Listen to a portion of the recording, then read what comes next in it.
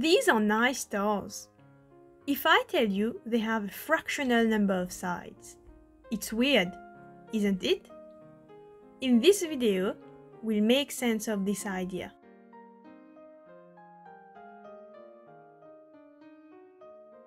Before we come to stars, let's consider this regular heptagon.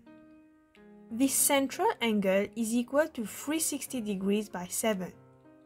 And these pink angles are all equal. The exterior angles can be found easily. The blue angle is equal to the pink and green ones together.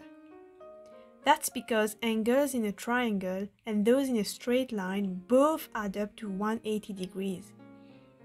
Hence, the exterior angle equals the central angle, that is 360 degrees by 7. And of course, an n-sided regular polygon has exterior angle 360 degrees by n. Conversely, if the exterior angle is 360 degrees by n, then our shape has n sides. Now we look at the stars.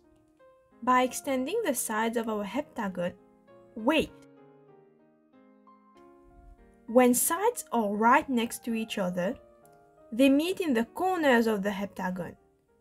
But when sides are too away from each other, they intersect at the vertices of a particular 7-pointed star, which you can draw thus. Put 7 equally spaced points on a circle.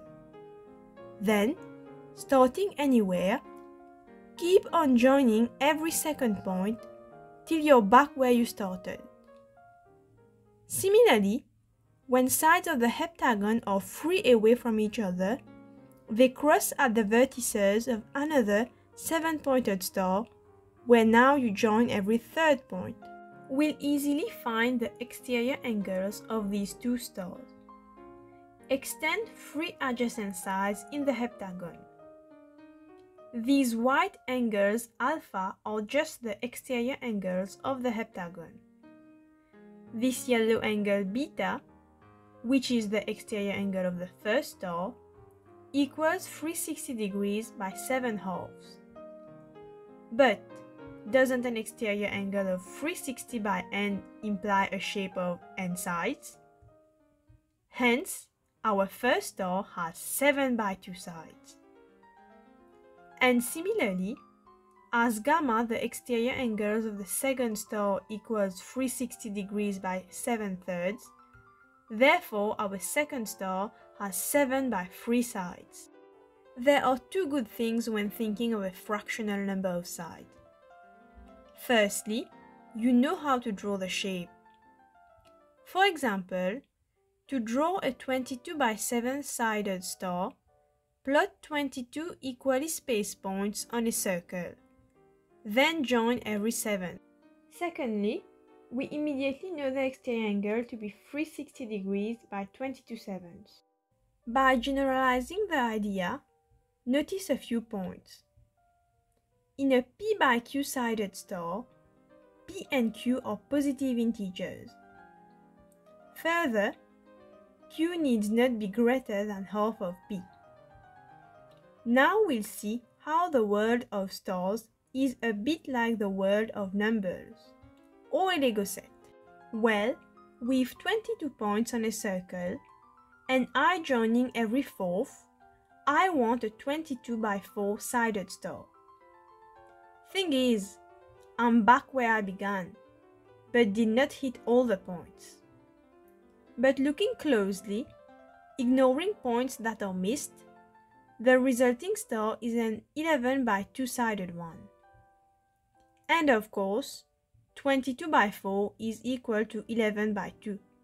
In fact, whenever p and q are not coprime, we won't hit all points.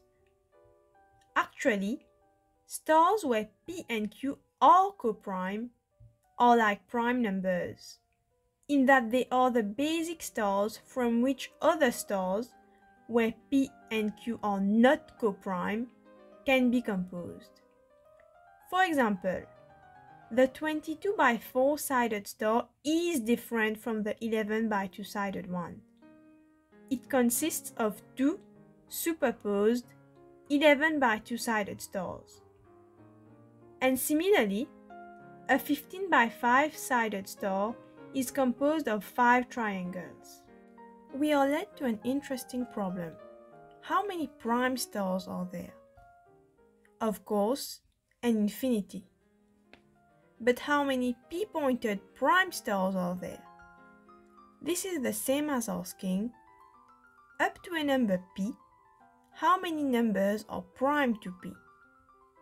If we call this value phi of p, then there are phi of p divided by 2 p-pointed prime stars.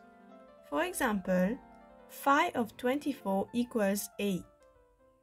Here's a systematic way to get phi of 24.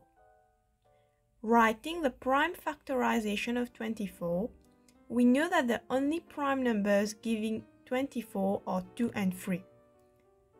Now, up to 24, there are, well, 24 numbers.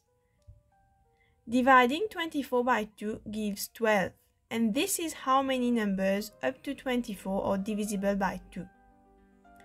We subtract this from 24 to get 12.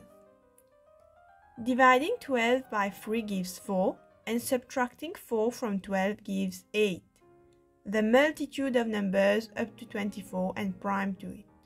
And indeed, when we know all the prime numbers by which any number n is divisible, say p, q, r, and so on, we get a nice expression for phi of n.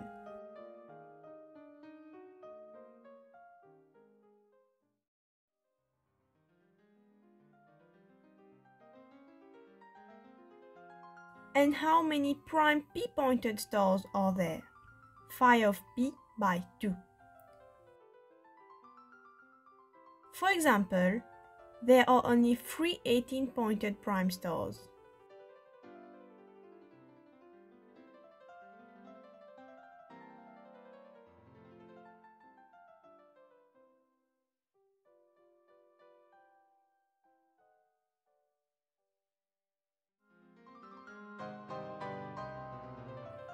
We have reached the end of this video, which was motivated by the 3B1B Summer of Math Exposition 2. Note that throughout, by stars, I really meant self-crossing stars. If they are not self-crossing, they are just polygons with an integral number of sides.